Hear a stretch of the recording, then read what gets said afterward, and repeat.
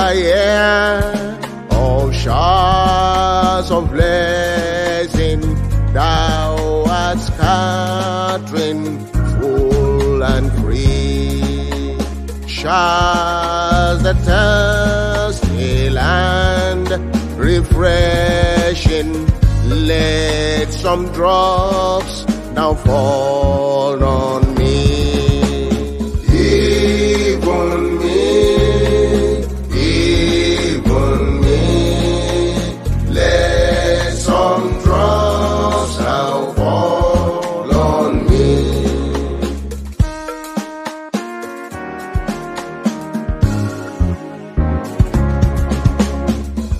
Oluwa, mo gbọ́ pé Ìwọ Nrọ òjò ìbùkún lọfẹ.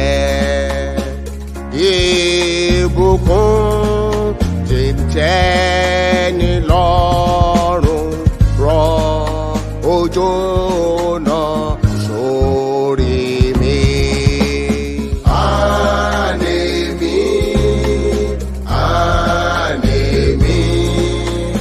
rọ òjò náà sórí mi.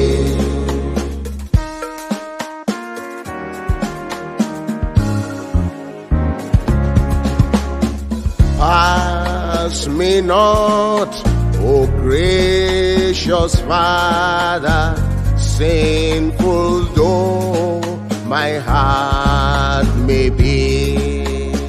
Thou mightst leave me, but the rather let thy mercy light on me.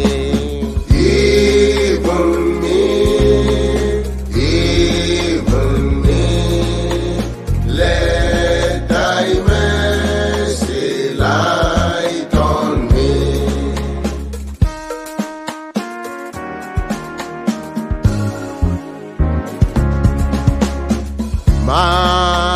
Kọja bàbá Olõre, bí ẹ̀ṣẹ̀ mi tilẹ̀ pọ̀, wọ́n lè fi mi sílẹ̀, ṣugbọn jẹ́ kánú rẹ̀ bá lé mi. Àní mi, jẹ́ kánú rẹ̀ bá lé mi.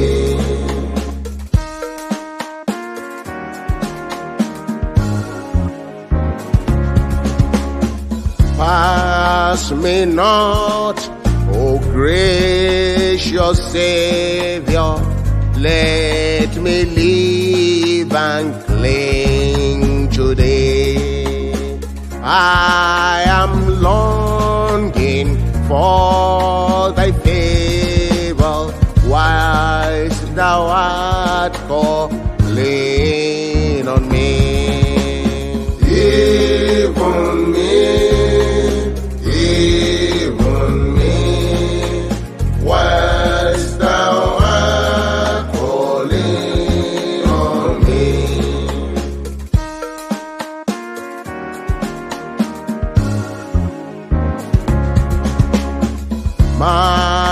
Kọja mi, Olugbala, jẹ́ kémi lè rọ́mọ. Èmi ń wá oju-rere rẹ, pé mi mọ́ àwọn tó pé.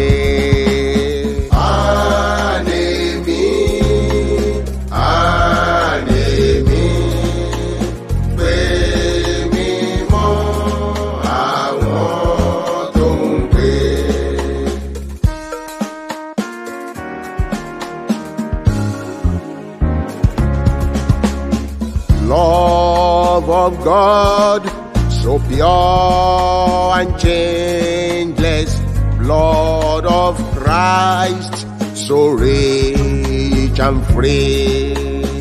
grace of God, so strong and boundless, magnify them all in me. Even me, even me, even me, even me, even me, magnify them all in me.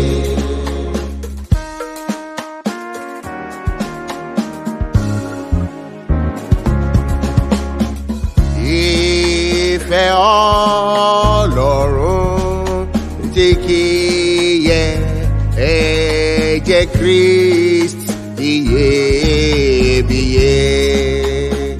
Oore Ọlọ́run àìlópin gbé gbogbo rẹ̀ dànù mi. Àní mi.